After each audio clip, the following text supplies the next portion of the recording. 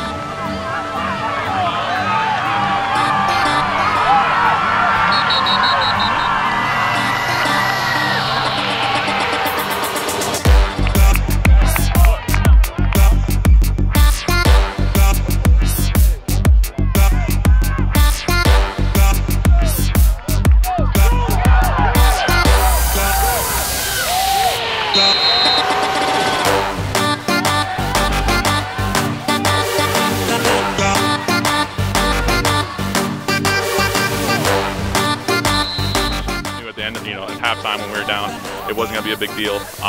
These guys are definitely fighters and all that. They give me headaches all the time, but other than that, I love these guys.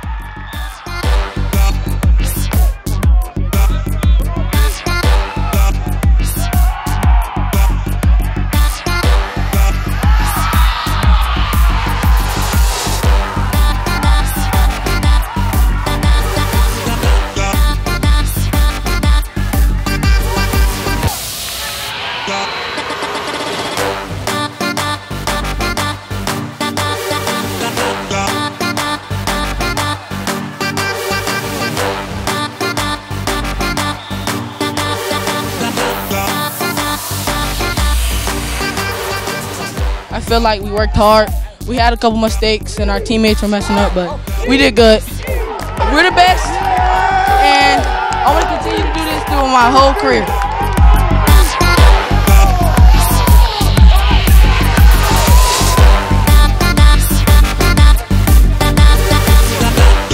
Coming into the game, we knew they were good. They were undefeated in the conference. We had one loss in the conference. I thought we planned the best we could. That quarterback, great athlete. He really was. I mean, he was a one-man show. For the kids, though, I told them, I said, you got 5 more years at this. You know, that was a good game. You know, go get them next year.